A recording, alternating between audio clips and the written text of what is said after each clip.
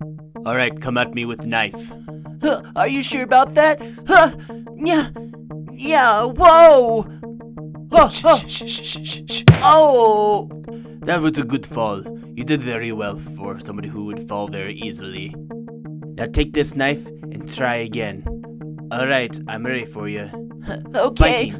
Fighting. Yeah. Whoa! Whoa!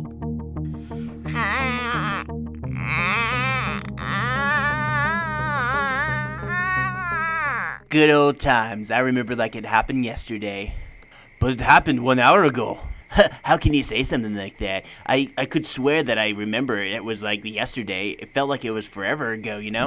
You know, I have this really good idea. How about you just stop talking for once? It's kind of annoying just to listen to your voice over and over again. Oh, you should talk. You're just a basic bro. Yeah, alright. I agree with you on that one. But you have to admit that listening to your voice is kind of getting old after a while, you know?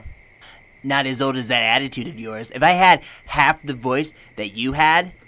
Half the voice? What are you talking about? You don't make any sense whatsoever. How can you have half a voice, you know? You should be ashamed of yourself. Shouldn't be ashamed of himself, Sensei? What do you think? Oh, you should not be ashamed of the way you talk. Being who you are, it's part of who you are. Your voice is part of who you are. You can't really have half a voice. What do you... That's ridiculous. I agree 100%. It goes against basic math. If I do the math right, I would half your voice, and I'd have all of my voice, making a volume of 150%. John, you cannot have all that voice. You cannot always just add another person's voice to your voice. But what about digitally? Oh, please don't encourage him. So, can I have another voice, Sensei? Absolutely not. You cannot have another voice. Now will you just drop it? Sensei's orders. It is the strength of the spirit, not the strength of the voice. Whoa. What about spirit voice? Now you're sounding loco. Oh, I'm sorry, I don't speak Spanish, but I kind of see what you're going with this. If you had a spirit voice... I can have a spirit voice? Well, not exactly. It's kind of like, you know, a voice that you put your spirit into. Kind of like when people sing and dance and have a good time.